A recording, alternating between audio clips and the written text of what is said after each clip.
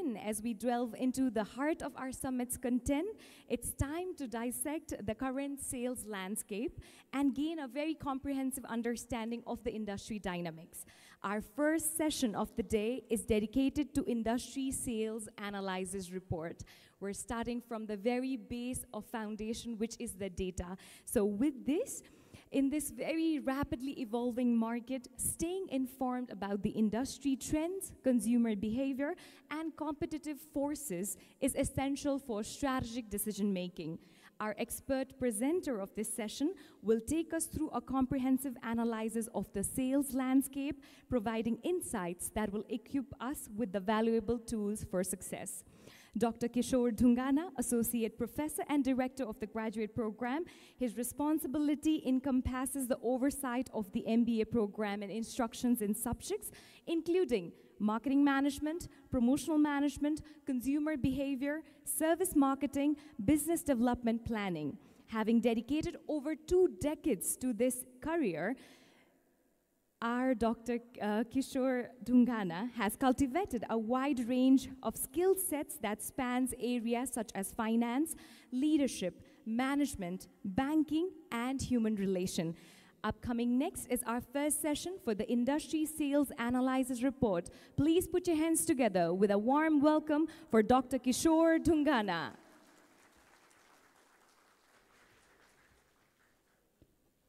Hello. Thank you, Rachaji. Namaskar. Good morning, everybody. It's really a great pleasure to be here today in this sales summit.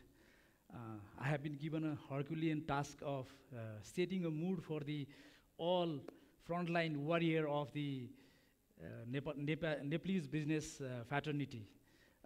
Good morning once again to the respected guests and the dignitaries and all the participants.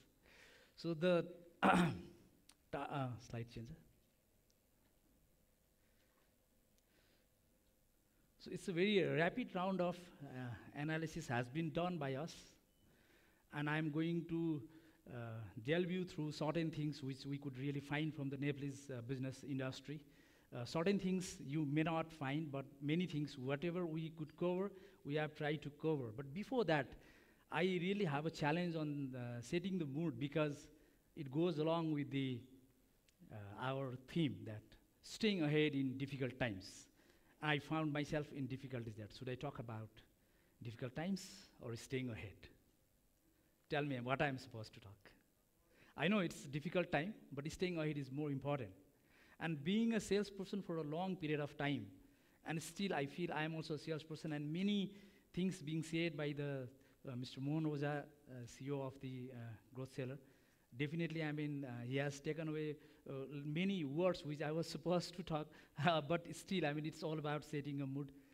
First of all, I would like to start with a question to all of you: that are you a salesperson or a salesman? Many of us say yes, but are you a proud salesman? Yes.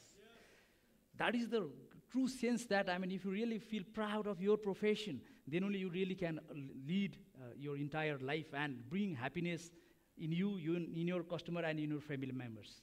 That's where we need to understand. And many of us still have got a doubt about, should I call myself a salesperson? They try to give a different name, then I am an executive of the company, then I look after a certain department, these kind of things they talk. But basically, if you really understand the importance of salesperson, if you see the top line of any business, who brings it? It's a sales. Who brings it? It's a sales. So that's why what I believe is that, okay, the truth is everybody is a salesperson in this whole world. So everyone sells something. Everyone is in business for him or herself. Basically, we talk about the salesperson who sells goods and services to the customers. But if you go home, as parents, we sell values and wisdom to our children. Then the teacher sells knowledge to the students. Then the doctor sells skill, advice, and comfort to the patients. The actor sells entertainment to the audiences.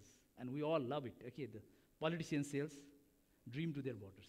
Whether dreams is going to come true or not, that's a different story. So on and so forth. You can keep on adding all these things. And I believe that in this world, we all are in the same business. It's a paradoxical statement. But I believe that we all are in the same business, that is putting smiles on others' face. If we could do that, the customers will put their hand on pocket, take it out, and then give it to us. Otherwise, it is not. But the responsibility being given to me is not only about talking these things. I have been given a responsibility of talking about the business ahead, okay? So let's start that. Before that, I would like to talk a little on this thing as a mantra. I will always take it, okay?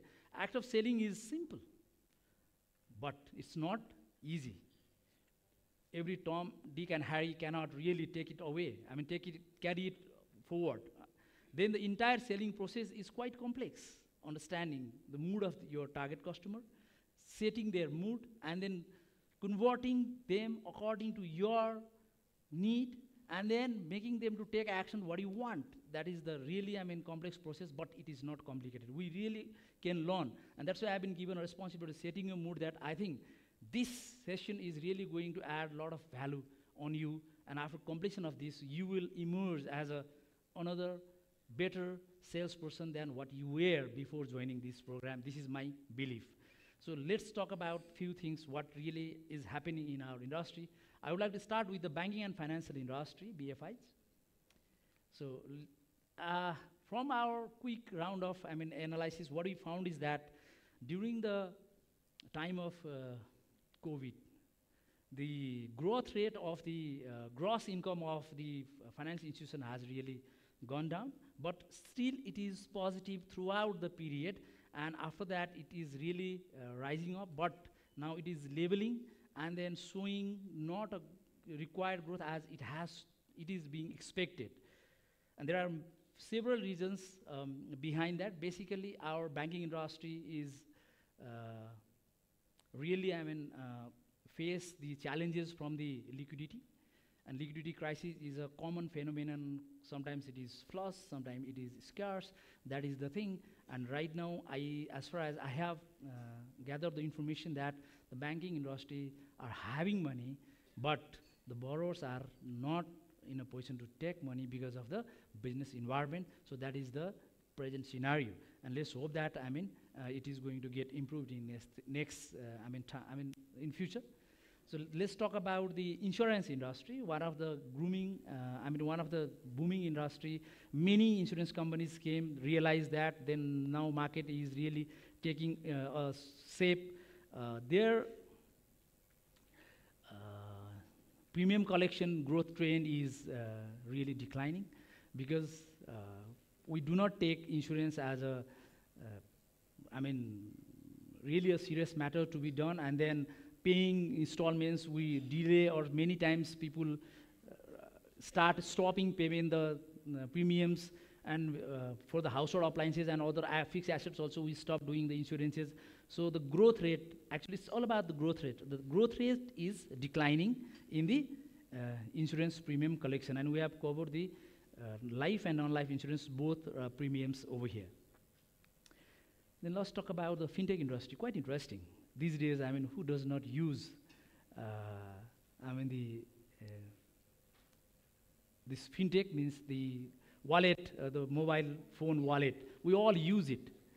And it has really shown a tremendous growth in the market. During the pandemic period, people were in houses and then they have used a lot. That time the sales, we could get data only for the 3 years. So that's why the 2017-79 is comparison with the 2077-78. That's why there is a tremendous growth in the overall transaction of the mobile wallet. So there it has shown the 61.05%, but it has still positive, but has declined to 19.27% because of the volume of it, but still it has got a potentiality to grow. And then the industry, people are really taking, making payments through the mobile payment. All of us are very much familiar. There are some of the companies where I have an opportunity to interact. Their overall, the revenue is being collected through online payment is 70% and 30% is cash. Isn't that amazing revolution is happening in our payment system? So that's where we see the opportunity, and we are embarking in a next level. Then internet service provider industry. Previously, if we really talk about the internet service, generally we used to have in offices, and then at home we were not having internet services, but slowly, gradually, the internet started to grow in a very rapid way, and it has shown a very good, growth, positive growth during the period on a number of subscribers.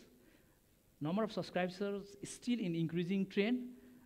However, if you talk about the sales revenue, gross sales revenue of the industry, the growth rate is in declining trend because of the economies of scale in the companies. And then if you really go back and see individually, that the amount we used to pay is becoming lesser. That we are getting better service in a lower prices if you really compare to the past.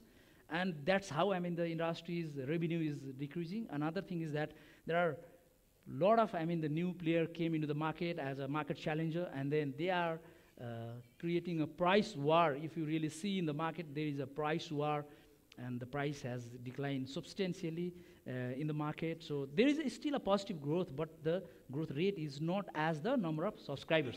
And here one thing we must appreciate, that these internets are reaching to the every nook and corner of the country. That in the small villages also, these companies are penetrating and going into depth and then trying to provide internet services, though they are generating profit, but it is really going to bring the changes in our society. So that's where, and it can be used in a very positive way. So this is one of the industry, very interesting industry. Now, construction service industry, because it relates with so many other things, and here it's a having up and down side of thing. During the COVID period, it had gone down, then again going up. Now, the growth is, the growth rate, positive growth is there, but still, it is not as in the past. Basically, it is because of this industry is related with the government decision on infrastructure development. The more amount goes and comes from that area. So that's where when the government takes a major decision to implement certain infrastructure projects, the industry will go up. And this industry is really facing a problem of the payment delays. And we all know that they are agitated, they are in a protest. You all know that, and if some of you might be here who are in this industry. And then there is a sort of labors. We all know that that's the irony of our country, that many people are going out of our country, and because of that reason, there is a shortage of labor.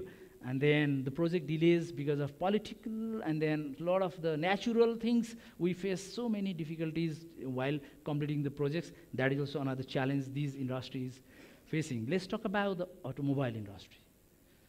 I had been to this industry for maybe around 6-7 years, and I understand that this is one of the very tricky business where externalities are having a lot of impact. And during this time, if we really see, these industry has declined drastically if you compare year to year. And there are many layoffs.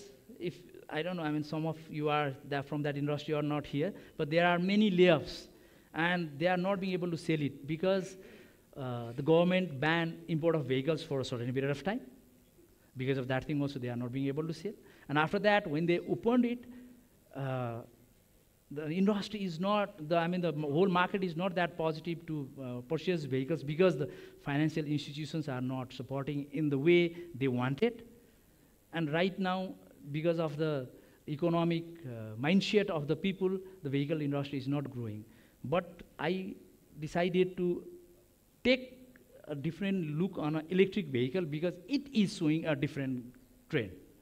So there is a tremendous growth in the use of electric vehicle, and the market share of the passenger car has been taken by the electric vehicles. And this is benefiting few of the companies who are, who are bringing in the electric vehicles. So this is the scenario. How many times I have to? Is it? Am I taking more time? I really don't know. Okay, yeah. Yes, okay. So let's talk about the FMCG industry. Do not take it otherwise. What I really found difficult in case of this industry is that getting data from the industry is very, very difficult. And in our country, that the country's data, the company's data are not available. I really don't know. It's a very simple thing that how much you sold during a year to be declared in a market, does it make any difference? I really don't know. I try to find out many companies' data, but somehow with the personal relations in our team, that we could collect some of the major industries in Nepal and some published data, and somehow we could reach to this level to measure that. That's why it may not be exactly representative of the FMCG industry, because as a researcher, we must accept that the limitations. But whatever we could do that, okay, but during the pandemic period, so it has definitely gone down, but it is a ever-needed product, but despite of that, it has gone down because of the supply chain management, because it was not being supplied as it was required to. Then sharp growth during the time after the, opening of the entire market, and now it is showing a little decline on their sales. But the companies are really doing good, and then this industry is still has got a very good potentiality, and then I do hope that many of you are representing from these kind of industries where sales team is the key people who basically work on from the company side on a trade marketing, but if you are from the dealer and then other distribution channels, then you have to work even in a consumer side too. So it depends where you really work. But this is very interesting to know that if you have got a capacity to understand consumer needs, you can come out with a different sort of products and then convince them to buy your product. Hospitality industry, okay, silver lining on a whole environment. It is showing a tremendous growth. I think it deserves a clap for it. Okay, because during the time of COVID, it suffered a lot, but after that, the sales revenue of this industry is going very rapidly, and it is further expected to grow, provided the externalities does not disturb it, because we really don't know what is going to happen in the future. But if things goes in this way, this industry is really going to have, and many other new hotels, the rooms are coming in, so it is going to add value, add in the overall industry size, so this is going to increase. Now, airlines industry, here also we found a very tough time. That's why we have taken the passenger movement trend. Because if we relate with the passenger movement trend, then this is going to represent the sales turnover of the companies. This is what we thought because of the availability of data. And then it is in rising trend. The people flying these days becoming not a luxury, become a compulsion. And because of the road condition also, it really helps us a lot to take these routes. And the overall industry is growing. So this is where positive note. Then education industry. This is the industry analysis last but not the least. Okay, so here I came from that industry. Then many things I really can talk about, but very quickly I would like to go that we have taken it from the 2070-71. So there was they started to decline this industry, and if you ask me, if you go to the data, the number of students enrollment during that time and today, that is better, that is bigger, that is more than today's enrollment. And this industry is really suffering a lot. Many factors are there, but the clearly seen factor is the, students going out of the country for a study. And we're talking about the higher education industry, which is above bachelor's levels and above, because school and +2, they are doing good in our country, and it is related with the population growth, and this is how, this industry is not suffering a lot. But higher education, we really have got a challenge, and then it is not really performing well. So, few information I would like to share that, okay, last year only 1,14,000 students took no objection certificate to go abroad, and this actually covers only for the students going third countries. Whoever goes to India, this figure does not speak about that. And approximately 400,000 students we used to get for the bachelor's level, and if you are taking 25-30% students abroad, then these industries are having really a tough time. Very good, okay, thank you. And there are not only issues with that, okay? I mean, the academic institutions, the universities are also supposed to upgrade themselves according to the need of the time. And the quality of education being provided also has to be taken into consideration, having a very good relationship with the industry. This is what we have been focusing all the time wherever I work, but overall industry has to have that kind of mindset, that welcoming industry people, and then industry people also, actually they are preparing ingredient, they are preparing raw material for you, because we all came from that industry, but now we say that the academic institution is not doing good. Actually, I mean, we also came from there. So that's why we need to have a collaborative approach for having all these things. So this is where I really would like to highlight with this fraternity, and then please collaborate with the academic institutions, so you are going to get a good people on board, and then your organizations are going to do better. Before leaving, the industry analysis is over. So a few tips I would like to give, being a salesperson. Focus on value. Why someone should buy from us? And value has 3 legs. It should resonate, it must differentiate, and it must substantiate what you have said. Value means, why should I buy from you? Why should I act now? That has to be decided, that has to be internalized by all of you. Okay, I'm seeing 440. Yeah, okay.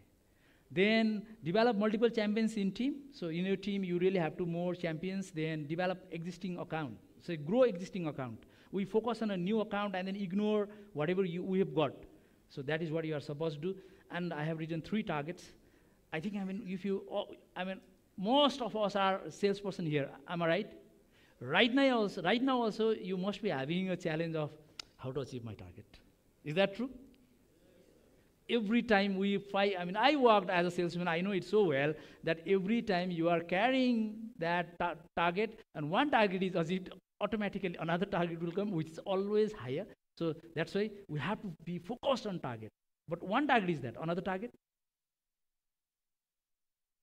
Another target is your target customer, target segment. You must know who is your target segment. Then another target is making customer happy. Not achieving your one goal only, but making customer happy. If you carry these 3 targets, it is going to help. I am running out of time. I'll go very quickly. Collaborate with buyers. I mean, you should really collaborate with the buyers. Then be flexible. That flexibility really help you to flourish in life. You have to adjust. Okay, so this is what is required. And then start small. We always talk about the big accounts, big things, but start small. This is going to grow tomorrow. You have to be assured, I mean, you have to be informed about that. So, 3 most common sales mistakes: not listening to the buyer. As a salesperson, we talk. But active listening is the key for becoming a good salesperson. So I really appreciate all of you. You are so active listeners right now. I'm really thankful to all of you. Then, not asking for order. You're afraid that the guy, I mean, they're afraid of asking for dates. And then you afraid that if they reject, then I'm going to lose. Then you keep on telling stories but not asking for the order. Please ask. Shall I deliver you? I mean, bill katou. Sonu paryo. Hami tyo gardainau, daraउँछौँ. Okay, then forgetting to sell existing customer. Agi na मैले यो कुरा पहिला पनि भने थिएँ. Okay. So days ahead are not easy, and it was never before too. हामीलाई लाग्छ आज गाह्रो छ, तर आज मात्रै हैन. हिजो पनि गाह्रो थियो, अस्ति पनि गाह्रो थियो. हामीलाई सेल्समा बस्ने मान्छेलाई सधैँभरि के हुन्छ? गाह्रै हुन्छ. अचिभ गर्यो त्योभन्दा बढी टार्गेट हुन्छ, जहिले पनि गाह्रै हुन्छ. त्यही भएर when going gets tough, tough gets going. This is the formula you have to carry, and thank you.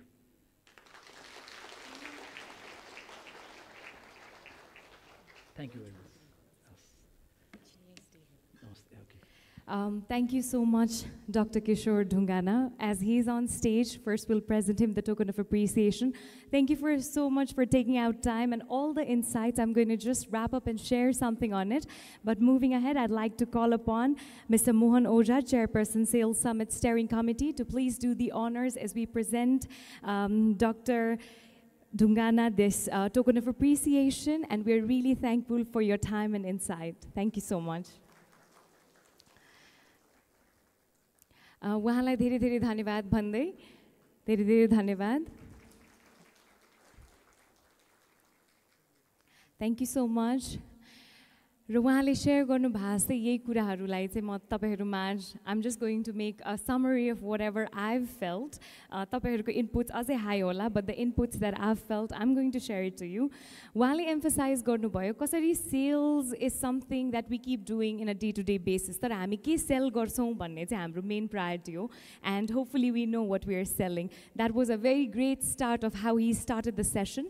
तर त्यो session लगतै उहाँले हरेक industry को incline, decline and insights haru chai present garnu bhayo. त्यही incline decline state ma chai we have realized that higher education industry le chai अहिले सबै भन्दा declining phase ma छ भनेर. So maybe त्यसलाई incline गर्नको लागि अथवा त्यसलाई support गर्नको लागि what further steps we could take forward is something we need to look for. कसरी गर्न सक्छौं के गर्न सक्छौं is something that we will hear today for the entire day as well. र सँगसँगै I think few of the things that he actually mentioned which I really felt एकदमै important was we need to focus on our values. हामी value लाई कसरी focus गर्छौं, trust कसरी build गर्छौं हाम्रो पहिलो step हुन्छ.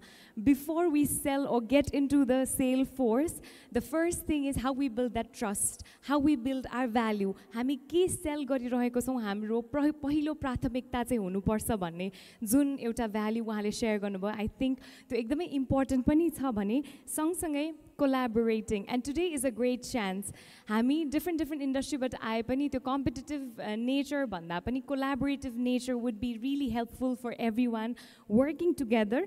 र अर्को एउटा कुरा which I really found very important is starting very small. हामीले सुरुवात गर्दा चाहे त्यो सानो किन नहोस्, सुरुवात एकदमै सानो जस्तो लाग्छ तर त्यसले गरेको हामीलाई इम्प्याक्ट एकदमै ठुलो रूपमा पछि एउटा ठुलो रूप लिइरहेको हुन्छ, which we never know, like growth sellers as well in this 15 years. And I think